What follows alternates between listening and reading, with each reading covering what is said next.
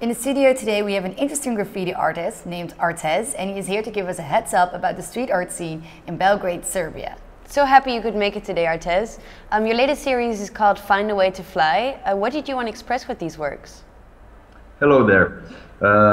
In my series Find a Way to Fly, I was trying to send a message to people that everything is possible.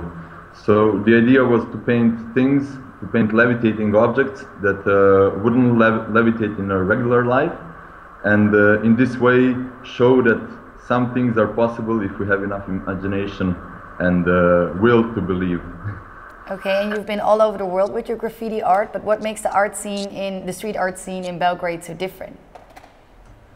I would say that Belgrade street art scene is really interesting because of the amount of people that are doing this on a daily basis. There is not a lot of competition, and people just, if you really want to do this, if you really want to make a living out of street art, you have to put a lot of effort.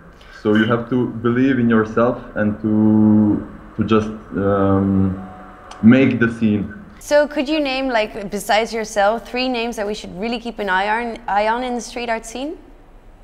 From the local scene, I would definitely mention Rage Freaks, the guy that keeps surprising us every day with his art.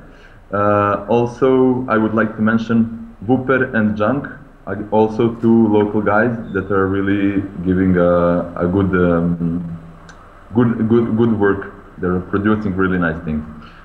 Okay, thank you very much. And if you guys at home want to see more of our videos, subscribe to our YouTube channel.